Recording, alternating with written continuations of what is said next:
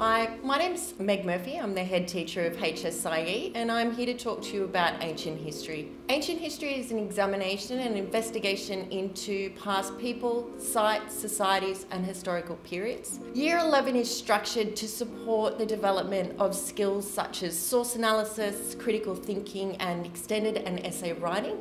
The topics covered range from the nature and construction of history, sites studied such as Persepolis and Troy, features of ancient society such as weapons and warfare and slavery of civilizations, and of course a historical investigation that provides students with an opportunity to investigate an area of interest.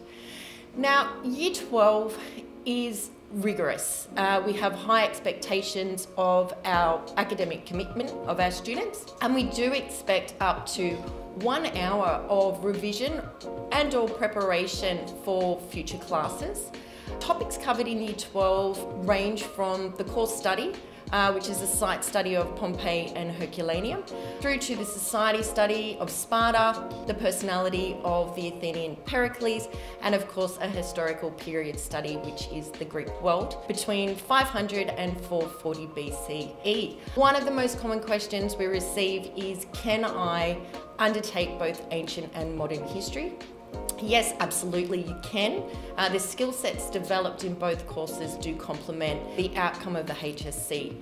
In regards to the HSC examination, it is a rigorous written examination that really tests a student's ability to analyse sources through short answer questions and also their ability to write extended response and essay style questions.